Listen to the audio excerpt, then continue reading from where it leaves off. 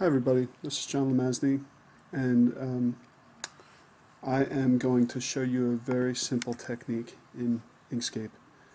And this is for my friend Shaun, who just found out that he belongs to a group, a technology group, who just took on the acronym for his group is MITT, Media and Instructional Technologies and Training, or something. And the first thing I'm going to do is I'm going to make this into a square 500 by 500 because he said he really wants an avatar. He wants to have an avatar. So what I did was I opened up the page properties right there, went into page, changed the size from the default to 500 by 500, and now when I close you can see that I have a square here. I hit the 5 on my keyboard and it centers that page. The next thing I'm going to do is I'm going to bring in a picture that I downloaded, and it is called Baseball Mitt, and it's lowercase, so it's going to be down here. Baseball glove, there it is. And I'm going to link it because I'm only going to have it in here for a short period of time.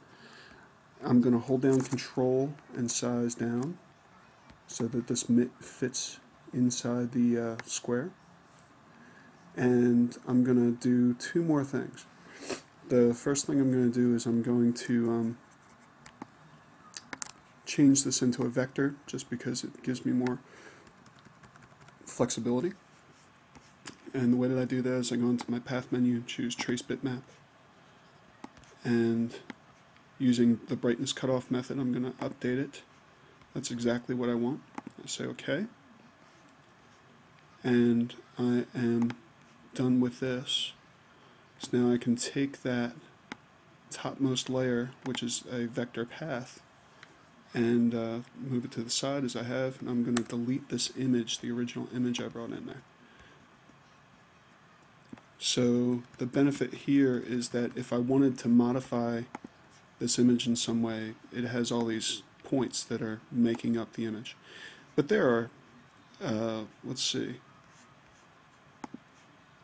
3,268 nodes. I'm going to show you in the path menu that there's a simplify method that doesn't change the image too much, but you can see how greatly it reduces the nodes. The more nodes, the more memory it takes.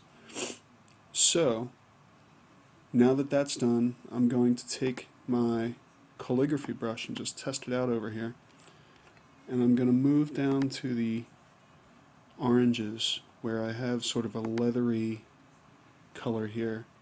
I'm going to apply that leathery color in a really liberal way, almost like loose printmaking, you know, Andy Warhol style. And just cover up all the space here. And that looks a mess, right? But I can then take that shape and move it to the bottom. You can see how now that looks really nice. That looks like a glove. I'm also going to add a square, and I'm going to make that a nice deep green, as though we were on a baseball field. I'm going to move that to the bottom using the lower selection to bottom button there. And I'm pretty much done.